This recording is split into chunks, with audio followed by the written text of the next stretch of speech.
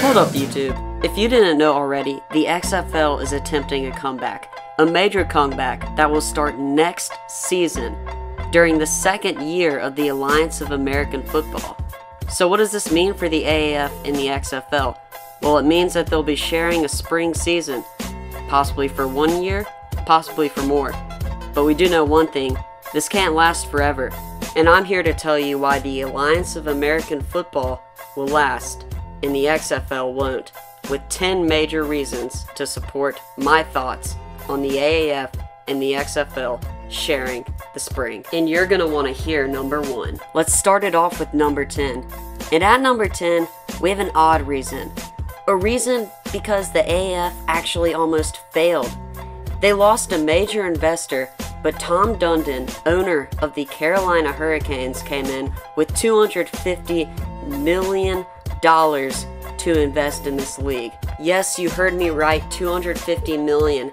That's more money than the money that was pulled out of the league, which is why you heard about players not being paid. Original investors pulled out their money. Tom Dundon not only came in and saved the day, but he made things a lot better for the Alliance. At number 9, we're going to talk about Charlie Ebersol, the man who had the vision to create the Alliance of American Football. Ebersol has studied the game, studied other leagues, studied the NFL and the XFL, the USFL, and the UFL. Multiple leagues with many incredible ideas, but an imperfect product. Charlie Ebersol has now mastered the Spring Startup Football League and knows how to manage it to be successful. At number 8, we're going to discuss on how the Alliance chose teams, how they are not only chosen in smaller markets for the most part, they were chosen in markets without professional football teams and in the southern part of the United States, mainly because of the weather in the spring. The XFL, on the other hand, is targeting places that not only have a large city, but also already have a football team other than, of course, St. Louis. Are people in these big cities really interested in having football all year round? Are they going to be invested in their teams? There's only one way we can find out. We have to watch the XFL next season. Now, number 7's short. It's because the games are short, under 2.5 hours. With less TV timeouts, less clock stoppages, less replays, and less challenges, the Alliance has figured out how to make the game fun and short. The games may be short, but they're nothing short of exciting. The Alliance has found ways to not only make the game fun with new rules like no kickoffs and going for 2 on extra points every single time, they've also implemented new systems and new technologies. For example, the camera angles are unique, different, and exciting. During challenges or reviewed plays, we get to see the skybox judges determine whether or not a play should stand, be reversed, or be confirmed. This is very exciting for the viewers. Lastly, we have the sky judge, pretty self-explanatory, a judge in the sky who acts as a referee. He or she can determine whether a play should be called or should not be called, basically taking out human error of reffing, because things like that happen in the NFL. At the halfway mark, at number 5, I'm going to talk more about the XFL and why I think it won't be successful, mainly because of Vince McMahon. Although he has made the WWE a powerhouse in professional wrestling, I don't know if he can do it in football. He's already failed once back in 2001 when he launched the first ever XFL. Does he have what it takes to do it again? I really don't know.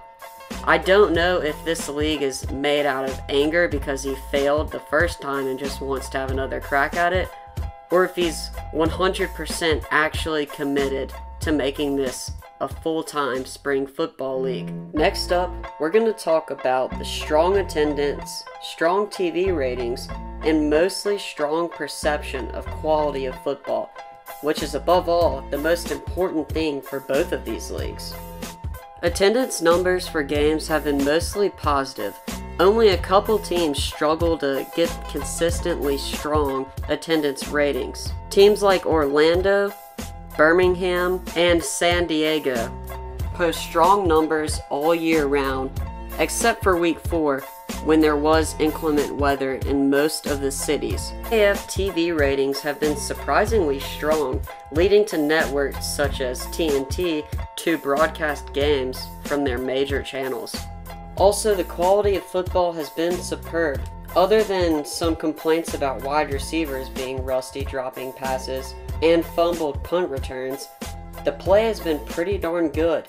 Many teams have had to change quarterbacks, and most of these offenses haven't been with each other for more than just a couple months, so the offenses are naturally going to be behind. The number 3 reason on why I think the AAF will be super successful is because of its structure, its actual structure. The AAF serves as a single entity, a corporation. All salaries and business decisions are made by the league for the teams so that the teams can have success. Oftentimes, owners can make bad business and logical decisions, which can hurt a team. At number 2, we have an ideological difference between the AAF and the XFL. The Alliance knows its place. It's very self-aware. It knows that it has to act as a D-League or minor league for the NFL. There's no way to compete with the NFL. The XFL, on the other hand, is focused on becoming like the NFL, becoming another huge league just in a different part of the season. They're doing this by signing huge name quarterbacks with lots of money and not letting players move to the NFL once they have signed the contract to be in the XFL. Unless that has changed by the time I make this video, that could actually hurt the XFL, because players want to be in the NFL more than the XFL. And here it is, the number 1 reason why the Alliance will work and the XFL won't is because the Alliance is working with the National Football League, the biggest sports league in America. The Alliance has already had games on NFL Network exclusively all season, and Bill Polian has talked numerous times about how they are in talks with the NFL. Now, what in talks means, well, we don't know, we can only guess. We could guess that the NFL wants a stake in the Alliance, they want to be more involved, or they want to buy the league outright and make it into an actual minor league for the NFL. If this happened, it would be game over. And who knows, it might. Now YouTube, those are my top 10 reasons on why the Alliance will beat out the XFL. But I want to hear your reasons. Make sure to comment your top 10 reasons in the comment section down below and also subscribe. Thanks for watching.